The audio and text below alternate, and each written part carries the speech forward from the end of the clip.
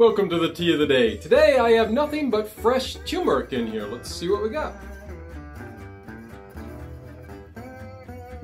Okay, really it's very, very light. It's a very subtle flavor, and it's interesting, but by itself, not so much. I would really just add this into some other things, but to make this work by itself, I would want some honey or something, because it's not really cutting it on its own.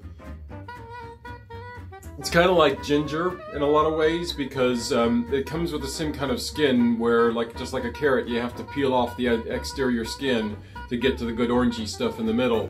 But when you're having it as a tea, it's good to add into other things to give a little bit of punch. Also, like ginger, it has a little bit of that spice feel, but it's very, very subtle. It's not nearly as biting as ginger can be. So, as a tea, yeah, not so much, but I'm still gonna finish it.